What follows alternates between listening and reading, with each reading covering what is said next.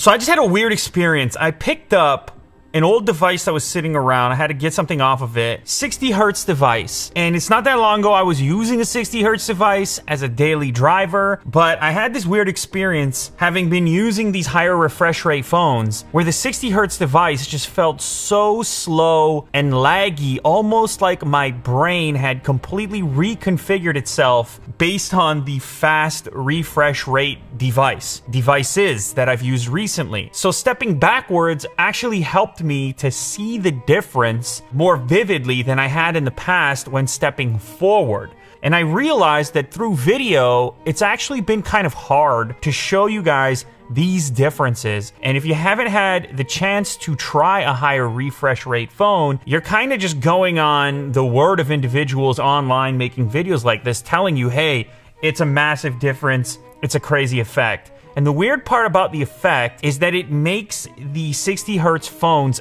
feel substantially slower from a processing perspective, because for me, the number one place that I actually witness this difference is in the menu system, on your home feed, in your app selection, in your settings menus, and things like this. Yes, of course, you can notice it in games and elsewhere, and there are plenty of apps that don't support these higher refresh rates, so you're not going to see it there.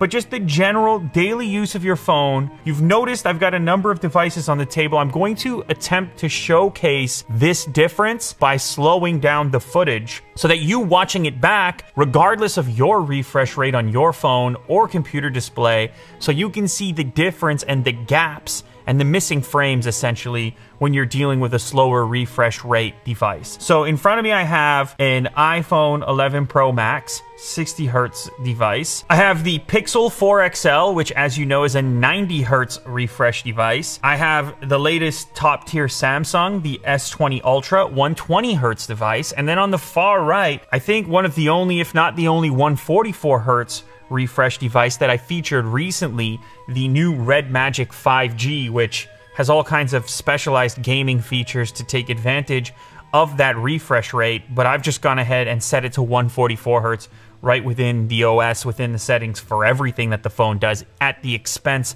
potentially, of battery life. When you bring up your apps and you kind of just scroll through them in this fashion right here, at first, it might not be evident to you, but as your brain gets reprogrammed to this type of motion blur or lack thereof, there's this extra clarity and snappiness that comes along with your input. And this is an area in which I feel like phones, touchscreen devices, tablets, as is the case with the newer iPads, when your input is touch, this experience is an even bigger deal or an even bigger improvement than it is on a display that you don't touch directly, where you use a mouse like a computer display. This is an incredibly twitchy and smooth experience, and the effect is that you feel like the phone is just way faster than it is. And then, of course, on the iPhones, it becomes obvious you're missing frames. Your brain is missing frames. Now, you might just be used to it, but once you've adapted to the new thing,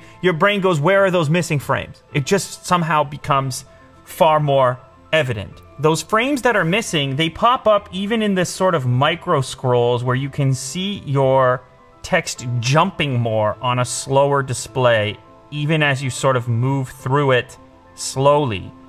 And again, very difficult to showcase on camera, very evident to your eyeballs that nothing is missing there. It's all incredibly smooth. And hopefully slowing down this footage gives you a better idea of how that difference operates.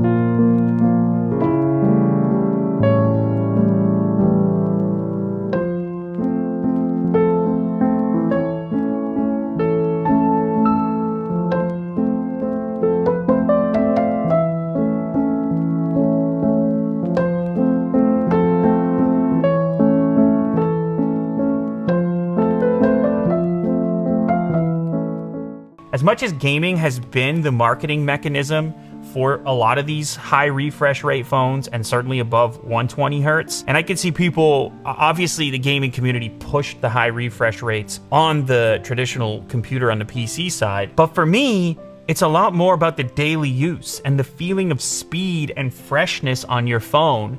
Now, obviously, we're far into the land of nuance, and it's a very specific difference, and you have to be tuned up yourself to notice that difference. But I just had this weird experience of stepping back to 60 and having a whole new appreciation all over again for what's happening at 120 and beyond. If you're like me at all and you have an appreciation for snappiness and the speed of the thing and just the general usability and the legibility too, when you're reading long articles, scrolling, and you like to sort of stop and then scroll a little more slowly, there also seems to be less fatigue. At least for me, it's an improvement that maybe in many ways gives you the experience of performance, possibly even more so than the processing power of the device on its own. Granted, to support these high refresh rates, you will need the processing power. That's mandatory as well. But anyway, hope that was interesting to you. Let me know if you can spot the difference. Also, let me know what refresh rate are you using right now on your smartphone.